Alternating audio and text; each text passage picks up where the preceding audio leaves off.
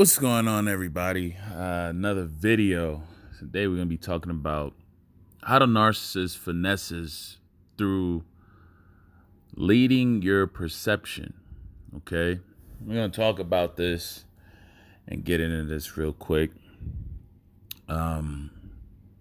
Narcissists oftentimes volunteer specific information to steer or guide your perceptions into a specific direction.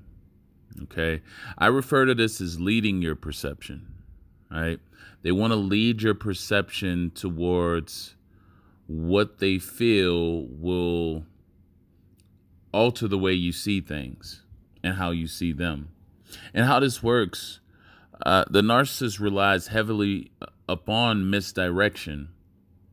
Okay. Basically having you believe in one thing while doing the other. This is they're masters of hypocrisy, at least to the fullest. When a narcissist typically, spills out certain, values, beliefs, and things that they supposedly stand for, typically these things are just a reflection of what you are. Okay, or the information that they've managed to gather from observing you and collecting information about you and how you are.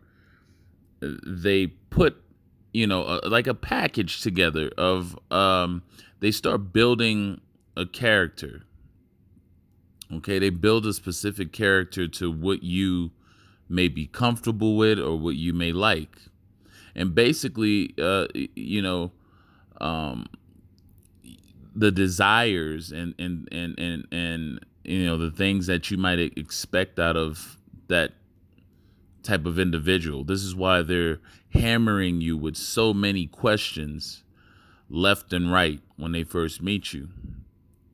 And that narcissist builds that character per your expectations.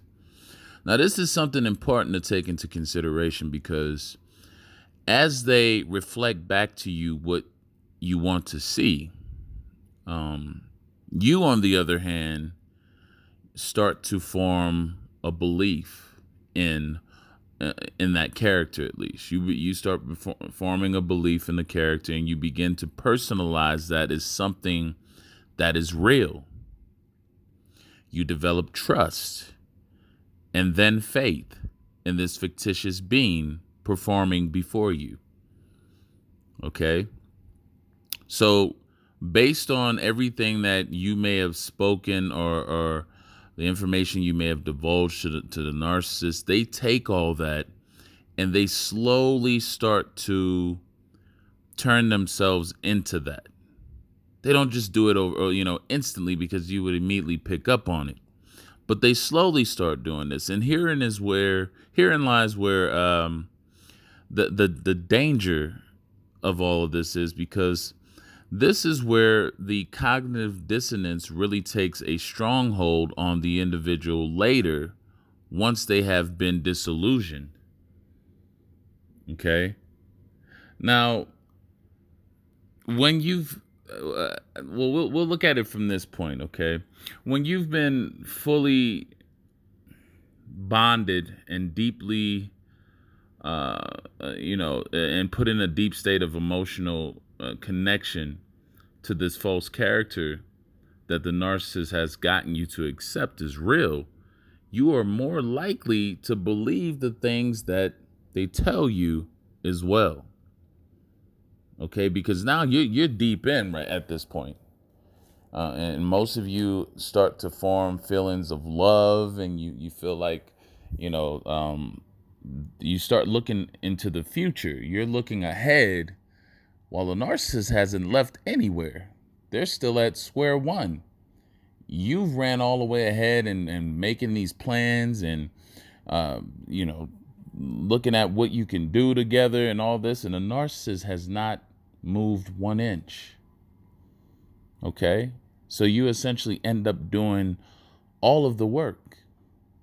And at that point, the narcissist systematically begins to start telling you things that will even further solidify the image of the false character. So, for example, and in most cases, narcissists like to play the helpless victim or the person who has been victimized, which they do this to typically justify their actions when they do start to act up or when the mask does start to slip off of them. Okay, and that will happen, right? So let's say they told you that no one was there for them. No one ever supported them. I've heard a lot that they say that they were molested and all these things, and they were abused and so forth. Now, part of these things may be true, but typically, now we have to understand, these individuals are master manipulators. So they know the effects and they know how to gain sympathy to make the person surrender emotionally to them. Okay, they've been doing this over and over and over again. This isn't just a mistake. And I've said this before. This isn't just haphazardly doing this and, oh, I accidentally manipulated this person into doing all this stuff for me. No, man, come on. This is deliberate intent. This is deliberate intent. They know what they're doing, right? And the thing about it is, most people, when they find out later that a lot of this stuff that they said about them being victims and stuff just was not true. It just wasn't. Some cases maybe, but a lot of it wasn't. And if the narcissist can play on your emotions and keep your mental state in tune with the emotion of sympathy for them and feeling sorry for the narcissist, you will automatically excuse and make special expectations for them, and thereby lowering the accountability and responsibility of that narcissist. Essentially, the narcissist will have gotten you to manage down all of your expectations of them so that they will, so that you at least will accept lower quality treatment and performance from that individual.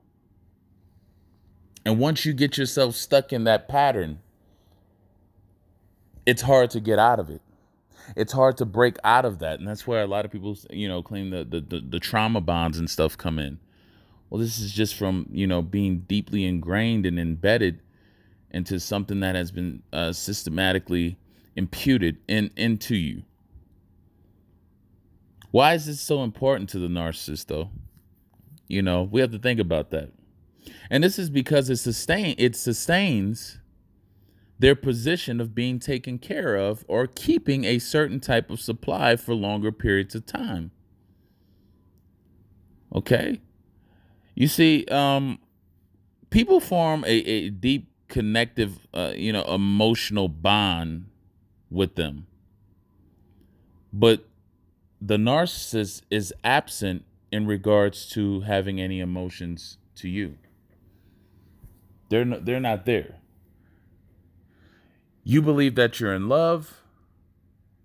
They know that they have a fool. You believe that you're doing whatever you're doing for them is helping them or making them better. They know that you're in a deep state of their influence. You feel sorry for them. They praise themselves for being able to easily finesse you. The state of minds are completely different. While there may be something that, you might take this serious, the narcissist basically is just having fun. This is a finesse. And that's all it is to it. And this was what makes them, they rather have this type of feeling that they get out of doing this to individual after individual after individual, to make themselves feel alive, to make themselves feel unique and different, to soothe that aching pain of being unworthy and worthless. Well, this makes them feel like there's something and somebody. They rather go through these stages of changing out people left and right and never really having anything seriously developed because they've already accepted this way of life and how their life is going to play out. Trust me, they've already accepted that. So they're perfectly fine with continuously operating in that way. It doesn't make them any difference. Okay? You may feel a certain way of wanting something out of them or trying to get them to change, but for them, they can care less.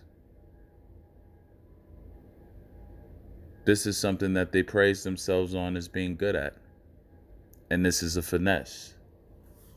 Anyway, hit the like button. Make sure you subscribe and hit the notification bell too, so that any videos that I have come out, you can always get a hold of.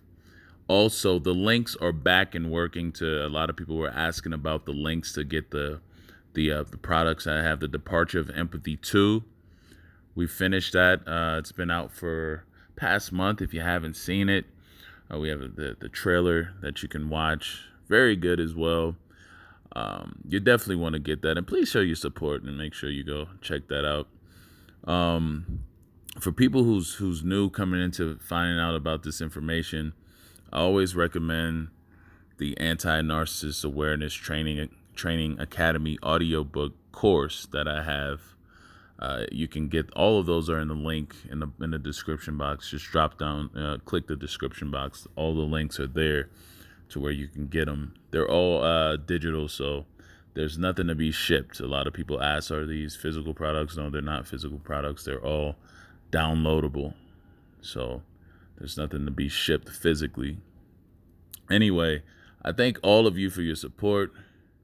Till next time, everybody have a good one. Bye now.